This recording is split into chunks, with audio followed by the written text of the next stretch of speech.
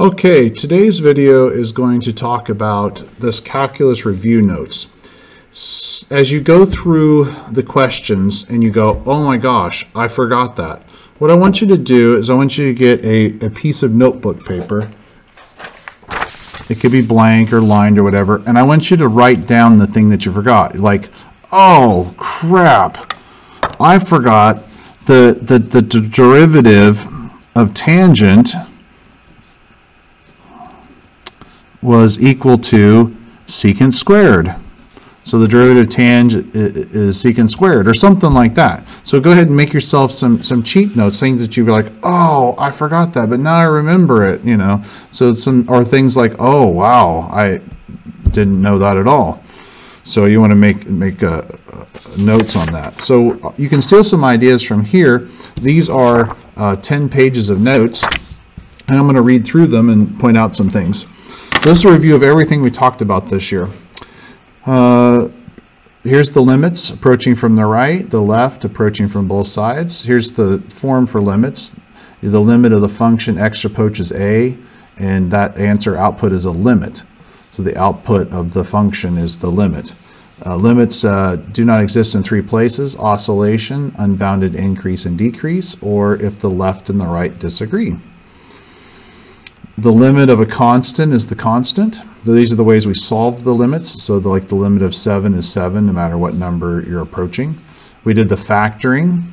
When we go to infinity, we divide it by the highest power of x in the denominator. Of course, you can just plug the number in if you're allowed to. The method of signs is where you look for, like the problem here, -5.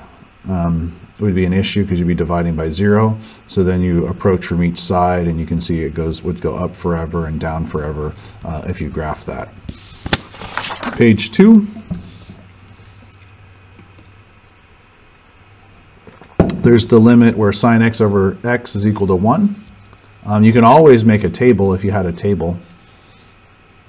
And then there's something that we never talked about, L'Hopital's rule. That's a really handy thing, and it says if you have this fraction situation, if you do the limit of or do the derivative of the top or the derivative of the bottom, you get the same limit. So what I would do is I'd look up a video about L'Hopital's rule. It's very handy, and you can use that sometimes. And of course, you can read a graph to find a limit, whether you know where the points are going to. Vertical asymptotes are always created by the division of 0. Horizontal asymptotes are created by limits going to infinity or negative infinity. Continuity, the formal definition of continuity is has to be defined, the limit has to exist, and the limit value has to match the definition value. So that means it's continuity. The intermediate value theorem is an important theorem, and all it says basically is if you have a continuous function and there's at least one number that's going to be in between the numbers. So if you have a and b and you have something going between it, there's going to be at least one other point in between the 2 points. Okay, the next topic is derivatives, which are the instantaneous rate of change, slope of the tangent. And average rate of change is the slope of the secant, and the instantaneous rate of change, of course, is the instantaneous rate of change is the slope of the tangent.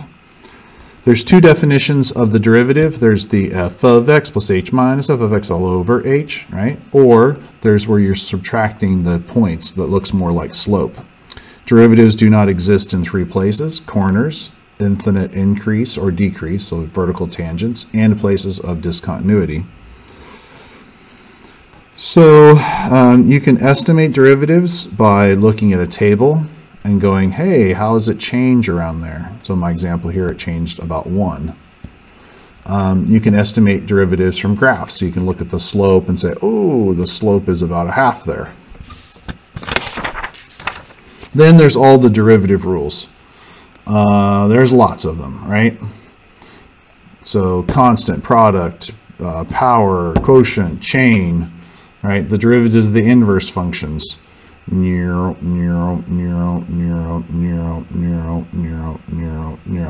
And on the bottom of this page is something really important, is the fact of the mean value theorem. For the mean value theorem to work, it must be continuous and differentiable. That's important.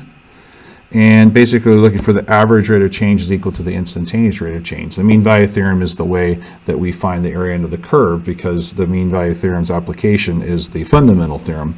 But basically, if you have a slope of a secant, so point here to here, then there's going to be slopes of the tangents that are going to be equal to it. But it only works if the function is continuous and differentiable. So that way, you know that if the mean value theorem doesn't apply, it probably one of those things is wrong, like it has like a corner. Page 5, so we know that if the first derivative is positive, negative, 0, it means these things. If it doesn't exist, if the second derivative is positive, negative, and 0, or doesn't exist, it means all these different things here. So there's two kinds of critical points. The critical points are stationary points or points of non-differentiability. A stationary point can be relative max, relative min, or neither. And points of non-differentiability can be discontinuities, vertical tangents, corners, and a corner can be a relative min or a relative max. Inflection points can occur when the second derivative is 0 or does not exist, but there must be a sign change. There must be a sign change over that. So these are both examples of inflection points, but you have to have the sign change over there. So here x is 5 or x is 0 where there's an inflection point. Okay, 7. Integrals, they do 4 things. They find antiderivatives. They find the area under the curve or between curves. They find volume by rotation or slicing, and they're the accumulation of change. So if you have gallons per year versus years, you have the total number of gallons for the year. Riemann sums are where you find the area under the curve using rectangles, and you can do left, right, or midpoint. And here's my example for e to the x. Trapezoidal rule is where you're finding the area with trapezoids, and remember the outside ones get used once and all the middle heights get used twice. 8, fundamental theorem is integral from a to b. That's the fundamental theorem. The second part of it is where you're accumulating area from some point a to x, so that the dummy variable situation. These are the rules for integration derivatives, or integrals. The c can come to the outside. If you go from a to a, your area is 0. If you need to change the limits of integration, you can do that, and you pay the price with a negative sign. You can split integrals up into 2 parts. You can go from a to c and then c to b, which is the same thing as going from a to c, if c is between a and b. The average value of the function, FAV, is this formula here, but it comes from this concept of the mean value theorem for integrals. Basically, you're making all of these the same y value, right? You're making a rectangle. So you have the curvy area is the same as the rectangular area. That's the height and the base. So you're trying to figure out those. Page 9, area between curves, 2 curves formula, upper function minus the lower function, or right function minus the left function if it's in terms of y. Slicing is the area of one slice, and then you just integrate from a to b. If it's in terms of y, it would be up and down versus x, left and right. These are discs and rings, and shells. We did not do cylindrical shells.